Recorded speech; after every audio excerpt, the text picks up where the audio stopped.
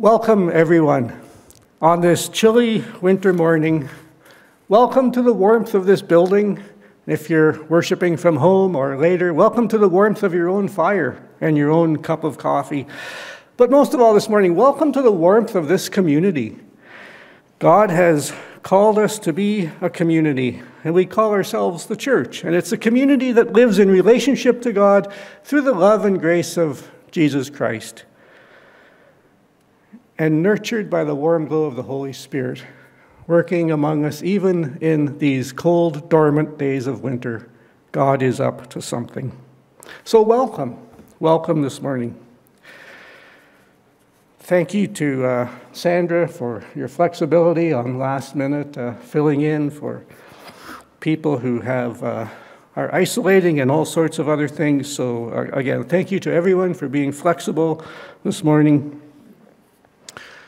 As we continue to worship here, we want to acknowledge that we are worshiping on land that was traditionally used by First Nations people, the Haudenosaunee, the Anishinaabe, the neutral people. We're grateful that they cared for the earth, and we want to follow in their footsteps as being good stewards of the land and learn better how to live in relationship with all people and to care for creation. May God help us in this endeavor. There are a few announcements I will highlight. I hope that you are able to read the info page if you have not already. Our financial annual meeting is being held next Sunday, January the 30th, right after our worship service, and we hope that you will consider joining us for that, either in person or on Zoom. Our next Christian education time is scheduled for February the 13th. Again, the elders will give leadership as we try to discern how God is moving among us in this season of congregational life. And beyond our gathering on Sunday morning, we are also part of a larger community that is at work all week long. And I want to draw attention to the announcement in our info pages about Hidden Acres. There is an announcement there regarding a job opportunity, an assistant director. Perhaps you know someone who would be good at that role and you want to encourage them. At least it's there to help us remember to pray for the work of Hidden Acres Camp. So as we take these next moments, let's open our hearts to God as we prepare for worship and listen to the musical interlude.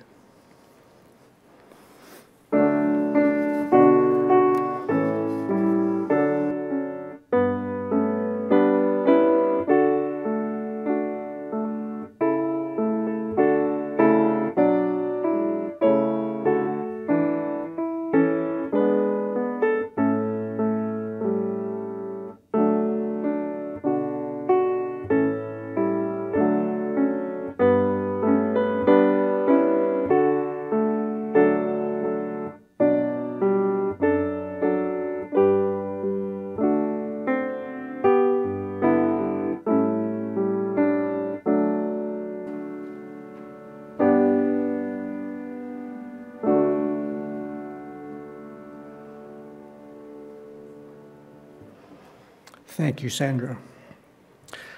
Today we're continuing our winter worship series, Living the Questions. We've been asking, why faith? Why worship? And today we're asking, why community? I think that's like asking, why are you here with me? And why am I here with you today? Why do we gather together? With this in mind, please join me in our call to worship, which is projected for you on the screen. God calls us by name. Together we listen, for we are deeply loved by God. God calls us to be transformed. Together we watch, for surely God is in this place.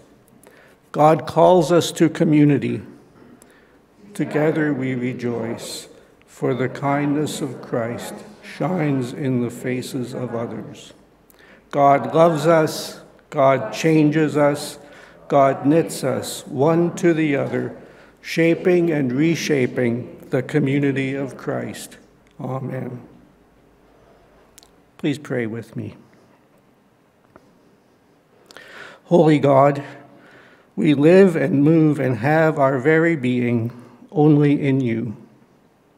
At your invitation, we have come again to your house to meet you in prayer, in song, in word, and in one another. You have created us as human beings and said it's very good. You've pronounced the goodness of relationships and called us together in community. So teach us now to worship as we are together in spirit and in truth as one body, serving the goals of your kingdom on earth, just as it is in heaven. In Jesus' name we pray. Amen.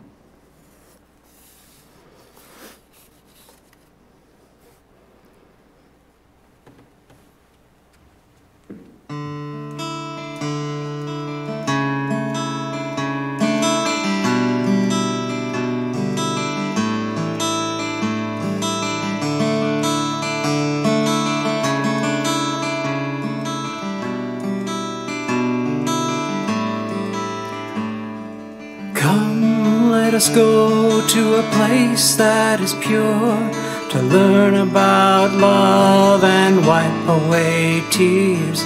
He'll melt swords of steel and hearts made of stone. He'll set prisoners free and give strangers a home. So come, come as you are, oh come, from near and far, oh come, salvation we'll taste as we climb the mountain of God.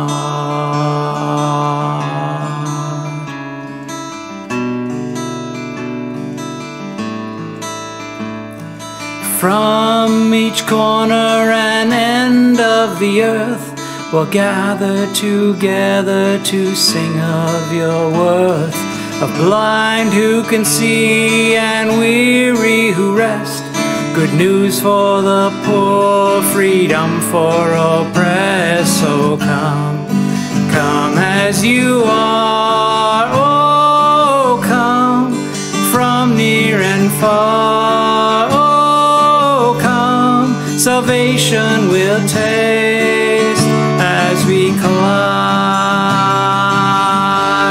the mountain of God.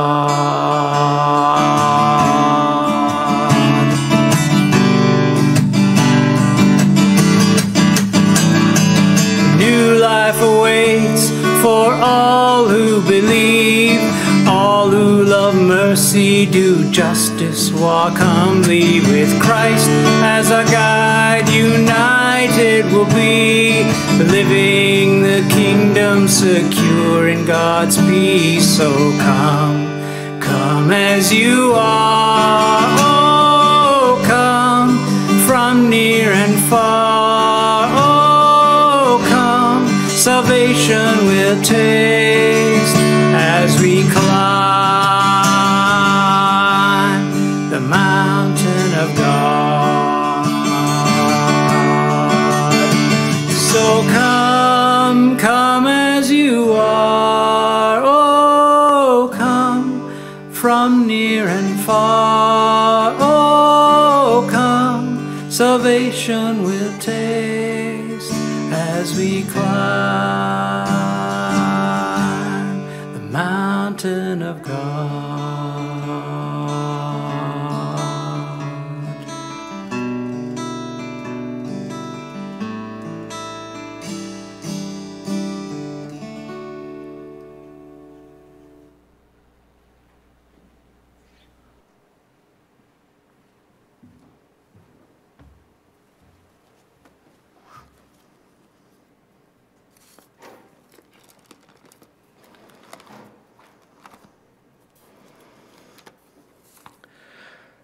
Together we have been listening to God's word as a community of faith by reading and reflecting often on the Gospel of John, chapter 15. This is a passage of Scripture that has guided our conversation with one another. And once again, we're going to read it aloud together. And after that, we'll sit in silence for several moments listening to what the Holy Spirit might impress upon our minds. So please join me in reading these words of Jesus. I am the true vine, and my heavenly parent is the vine grower. The Lord removes every branch in me that bears no fruit.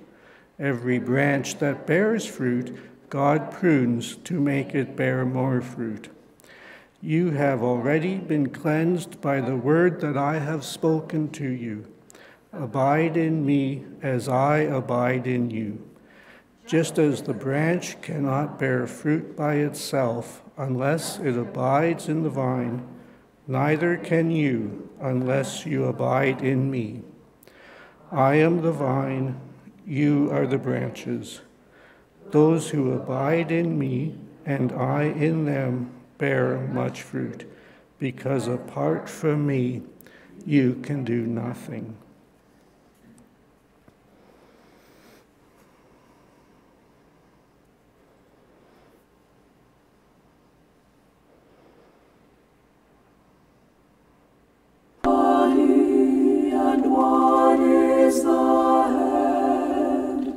One is the Spirit by whom we are led. One God and Father, one faith and one call for all. Christ who ascended to heaven above is the same Jesus whose nature is love, who once descended to bring to this earth new birth. Gifts have been given, well suited to each, some to be prophet, to pastor or preach, some through the gospel to challenge, convert, and teach. Called to his service are women and men, so that his body might ever again witness through worship, through deed and through word to Christ our Lord.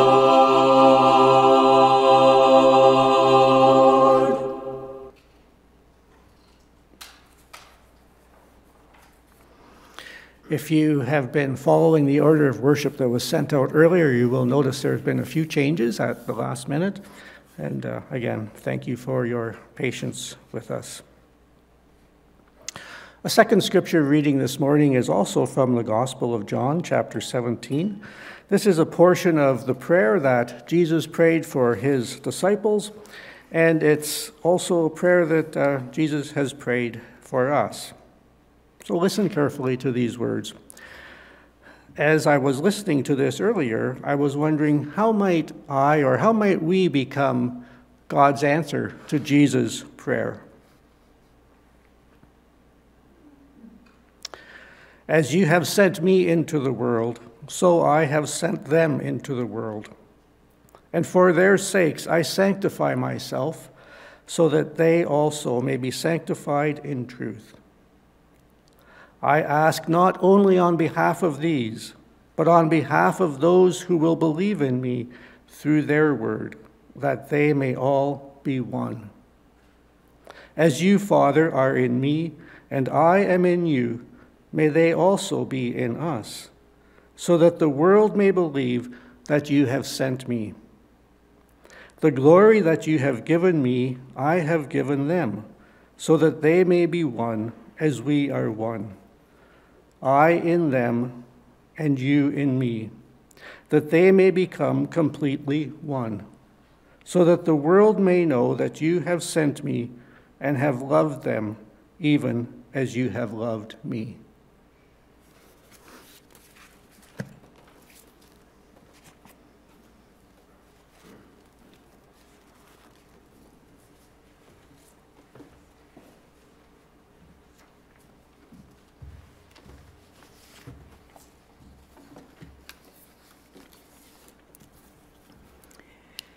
Physical distancing has become our way of life, hasn't it? When people you don't live with come closer than 6 feet these days, how often have you found yourself taking a step back?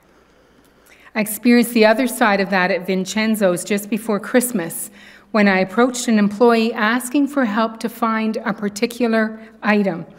The employee's reaction made me realize I had crossed that 6-foot barrier.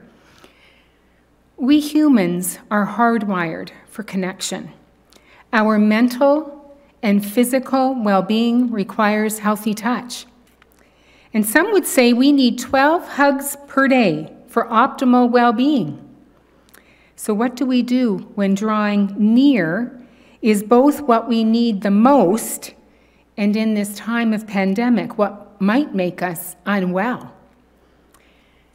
Brené Brown has spent nearly 20 years researching shame, vulnerability, and empathy. Out of her vast research, she has surmised that it is connection that gives purpose and meaning to our lives. Indeed, when we are well connected, we do better mentally, physically, emotionally, spiritually. Alternatively, in the absence of strong bonds of connection, we experience suffering and a decline of well-being. Connection is why we're here. God has hardwired us for connection. Relationship and connection, this is who God has created us to be. Indeed, at the very heart of the Trinity is relational connection between God, the Creator, Jesus, the Redeemer, and the Spirit, Holy Comforter and Sustainer. The very essence of our triune God is relational connection. So according to Brené Brown's research, she claims we are experiencing a crisis of disconnection in our society. This crisis has emerged, she says, because we have sorted ourselves into factions based upon our politics and ideology. In other words, we easily divide and distance from one another according to our systems of beliefs, our assumptions, our worldviews, and more. We have a crisis of disconnection because we've turned away from one another and we've turned toward blame and shame. And the outcome? Disconnection, which leaves us lonely, isolated, untethered, scared. Amidst the compulsion to sort ourselves into factions of us versus them or we versus they, we cut ourselves off from real connection with others. And at the root, fear. Fear of vulnerability, fear of getting hurt, fear of conflict, fear of criticism or failure, fear of not measuring up, fearing the pain of disconnection. Brown asserts when we move away from a belief in a common humanity and unifying change, we move to blame and shame and resultant disconnection. Throughout this COVID pandemic, social isolation and the loneliness epidemic has drastically increased. Many people are struggling with mental well-being and emotional health. The pandemic has exposed the magnitude of a mental health crisis that was present already prior to March 2020. Many people today are experiencing alienation from society, from their own families, even from themselves. Now, I'm sure I'm not the only one who's witnessed tensions or fractures appearing in friendship and family circles regarding vaccination choices, beliefs in conspiracy theories, or rampant misinformation that floods us every day. how easily we can move into us-them thinking. And the end result is this societal connection crisis. And yes, even faith community connection crisis. Contemplative Richard Rohr suggests, and I quote, "We are paying the price for centuries in which the church was narrowed from a full vision of peoplehood to an almost total preoccupation with private persons and their devotional needs. But history has shown that individuals who are confirmed in their individualism by the very character of our evangelism will never create church, except after the model of a service station." End of quote. In other words, we use church as a commodity as everything else. Rohr goes on to say one reason for the disconnection is that we've been told we are all on our own. We've believed that the ties that bind us are broken and we don't know how to put Humpty Dumpty back together again. This winter, we are leaning into a number of questions, and I want to be quick to add that I am not taking the stance of being the authoritative knower with the answers, much less easy answers. Rather, I prefer being a facilitator that's inviting us into deeper thought, reflection, and conversation, which we can bring back into our elder-facilitated conversations.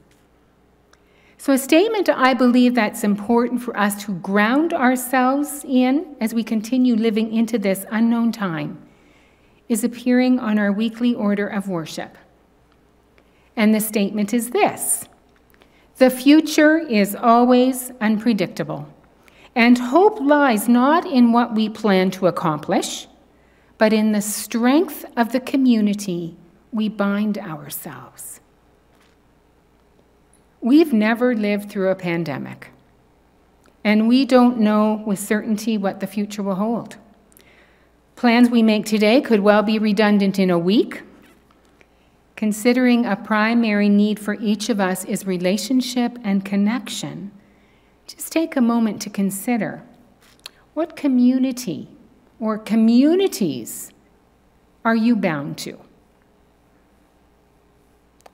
What would you say defines the strength of the communities of which you belong? Today, many of us, but not all, belong to virtual communities, Facebook, Instagram, Twitter. The list seems to be growing constantly. How many of us measure the strength of our virtual community based upon how many friends we have or how many likes we receive on a post? Let's consider for a moment, does a virtual community provide us with authentic connection and belonging, those deepest yearnings of our hearts? Let's further consider, is a care group a community? What about a community-based organization such as the Lions or the Optimists? What makes for community? If hope lies in the strength of the community which we bind ourselves, how hopeful do you feel as we live into this unknown future together as a faith community? Week after week, articles arrive in my inbox that highlight how the Christian church as a community of Jesus followers has and is changing rapidly. Here are some article titles from a variety of sources. Want people back in the pew? Try transcendence over relevance. Church attendance is down 28% year after year. Why traditional religion is dwindling in America. How to approach all the people who haven't come back to church yet. Why the church can't fix itself. Are you picking up on a theme here? One article that I have found helpful is this one. It is called Digital Church in a Lonely World, 7 Ingredients of Church Community. This article is written by the Barna Group. It's a visionary research think tank who most recently have been focused on how the pandemic is reshaping the Christian church. According to Barna's September 2020 data, 22% of churched people stopped going to digital or in-person church. 22%. 6 months into the pandemic, that's more than 1 in 5 who have disengaged. Startlingly, this marks a further significant shift in decline from even our pre-pandemic days. So in response to increased disengagement, pastors and congregations as ourselves are wondering, what will the church look like post-pandemic? Together we are seeking, what is God saying to us? What is God up to? The pandemic forced us out of our church building and moved us online. With excellent tech support, we've been able to continue worshiping together, currently in person, joining through Zoom, and later when our worship service is posted online. I've become aware in with a number of congregants that you are sharing our worship service with friends near and far. I've been in regular contact with one particular community member who I became introduced to through a congregant. They live a few hours to our east and have expressed that our worship services have been a lifeline amidst pandemic isolation and loneliness. There have been some significant benefits to moving online. Something I appreciate about this article is that it offers some really good questions for us to ask of our present context. The article asks some right questions and some wrong questions that could lead us toward the wrong destination. So let's first look at the wrong, or what we would call non-fruit-bearing questions. What serves the consumerist Christian market? Will Christians prefer a digital service over attending a physical gathering? If so, how do we cater to that segment of the preference-driven market? As we heard last week, consumer-driven Christianity does not develop resilient and faithful disciples, nor does it nurture spiritual maturity, fruit-bearing. So what might be more helpful questions that hold potential for fruit-bearing? Here are 2 questions we want to spend some time with and pray about, and I've adapted them from this article. So how do we imagine or reimagine community in this digital age? And what is the impact of virtual church on relational, emotional, mental, and spiritual well-being and health? In this article, the authors explore some of the ingredients that are necessary to foster church community in an increasingly digital and lonely world, in other words, a disconnected world. And I believe this is more helpful than a discussion about how to get people back in the pews or consider what feeds consumer-driven Christianity. So we have much to learn from the early Christian community. The following are 7 ingredients of church community according to the New Testament.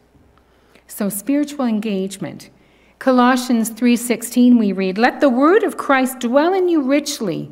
Teach and admonish," that is, caution, advise, or counsel, kindly, gently, in all wisdom, and with gratitude in your heart. Sing psalms and hymns and spiritual songs to God. Hebrews 13 tells us, "Remember your leaders, those who spoke the word of God to you. Consider the outcome of their way of life. Imitate their faith." As a faith community, we worship and pray together, don't we? In 1 Timothy, we read, "In every place pray, lifting up holy hands without anger or argument." Evangelism, which can be a word that some of us might actually back away from. It's a word that carries a lot of baggage, I believe. But in Acts 1, verse 8, we read, You will receive power when the Holy Spirit has come upon you, and you will be my witnesses in Jerusalem, in Judea, and Samaria, and to the ends of the earth. What about interpersonal responsibility? Here are just a few pieces from Romans 12. We're encouraged, have love for one another.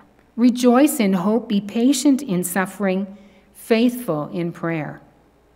Rejoice with those who rejoice, mourn with those who mourn. Do not repay evil for evil.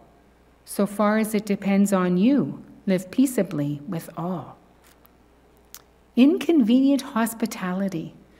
In Acts 4, that early Christian community was just forming. They are described as having one heart and soul. No one claimed private ownership of any possession. Everything they owned was held in common. And what is institutional physicality? Matthew 26:26 include the words of institution for the Lord's Supper. This is a physical act. We share bread and cup together as a faith community. So these 7 ingredients, these are consistent elements of local church communities of the New Testament. We could easily name more, such as generosity. We could point to leadership models and more.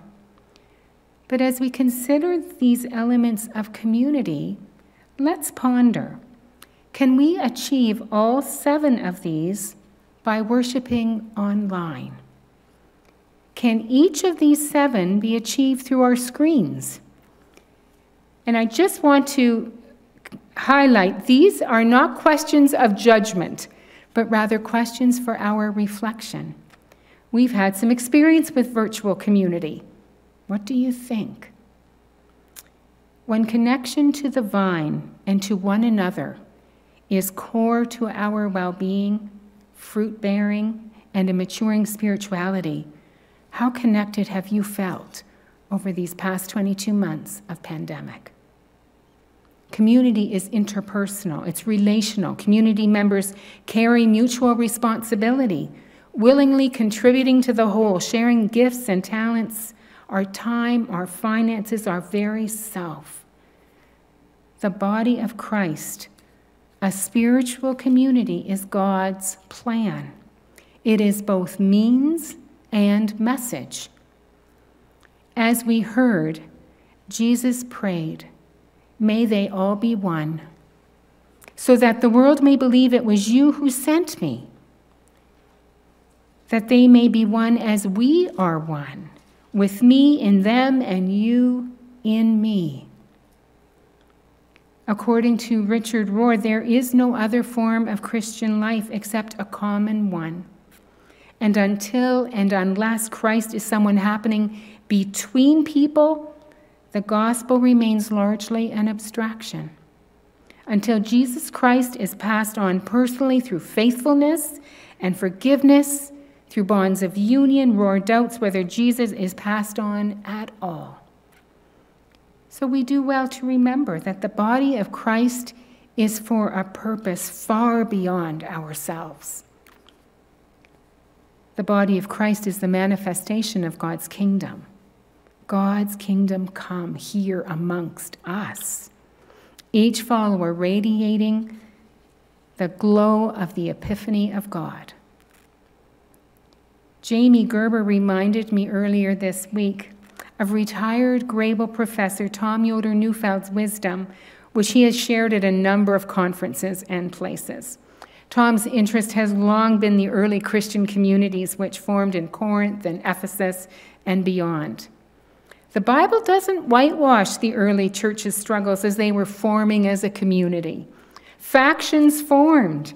Heated arguments and dissension ranged from beliefs to spiritual practices to how to share the Lord's Supper.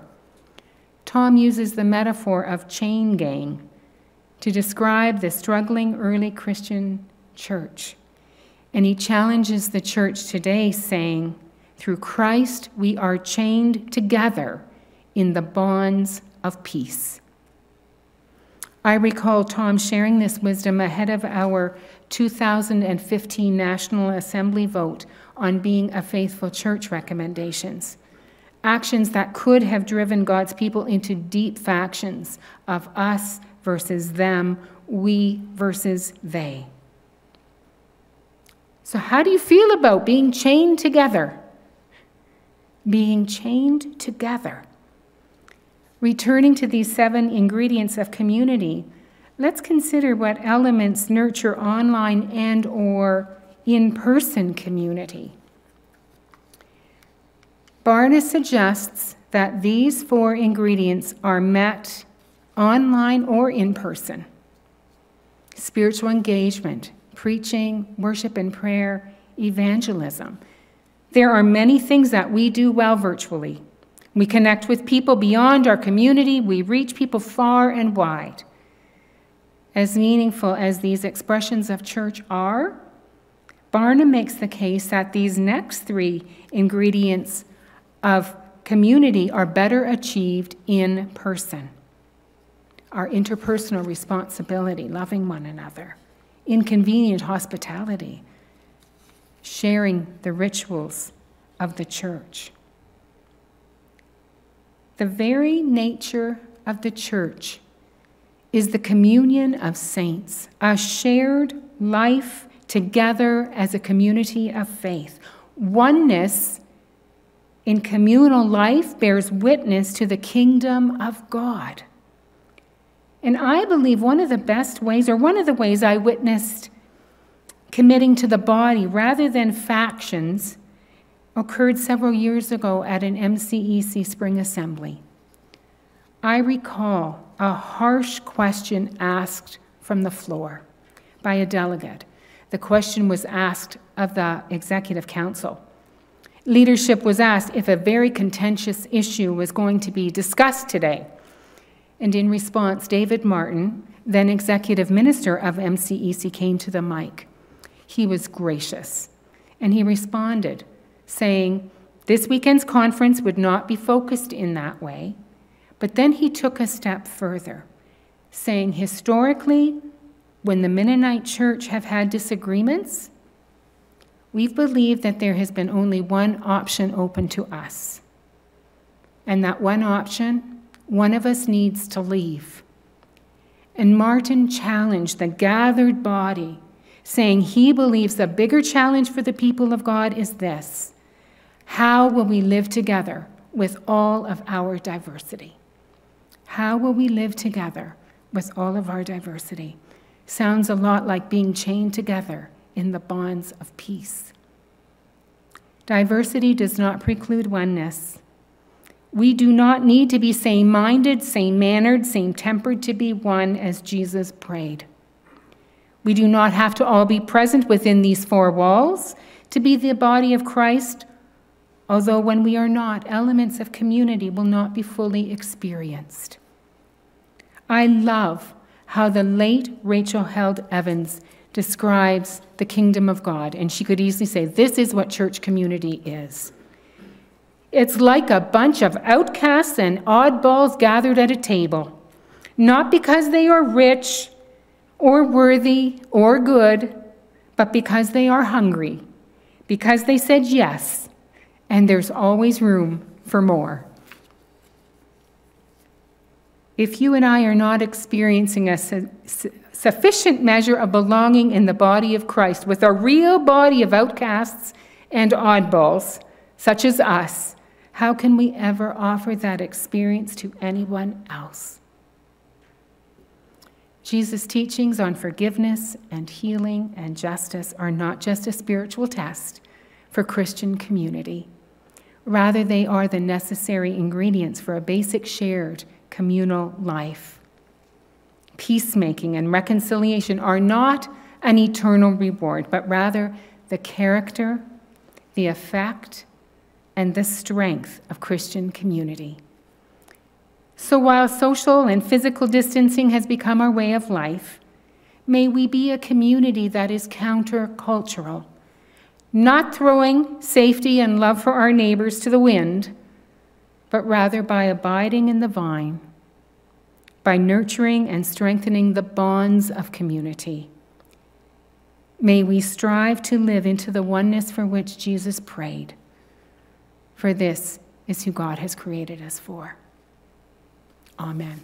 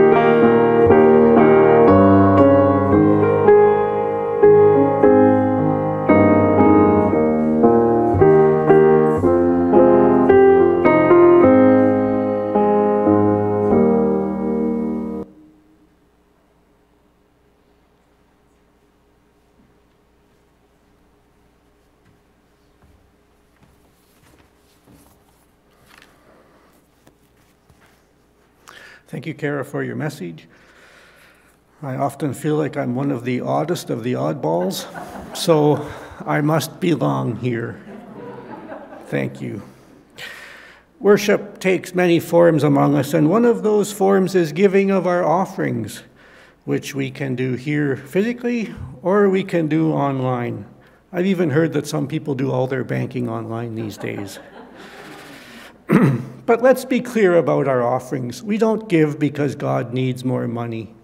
We give because it's one of the ways that God transforms us and helps us become more generous, just like the God we serve. We have indeed been a very generous community, and you'll see that within our budget reports. You have continued to give generously through the pandemic, through all of the disruptions. And we are thankful for the ongoing generosity that we share and for God's ongoing provision of meaningful work for many of us. So with this in mind, I want to pray. It's the prayer of thanksgiving for the offerings that we give each week, and just ask God's blessing on the continued work that those offerings make possible. So join me in prayer. God, we continue to live with your generous provision, and so we take time to offer gratitude, saying thank you for your goodness. Even though supply chains may be broken and microchips are not available, nothing can separate us from your love and care experienced in the body of Christ. In the midst of these pandemic disruptions, many changes have come our way, but your mercy never fails. It remains constant. And so we thank you, and we commit ourselves to continued generosity. And we ask that you bless the work of our hands and the gifts of time and talent and money that we offer to your service, so that your kingdom can bear even more fruit among us. In your name we pray. Amen.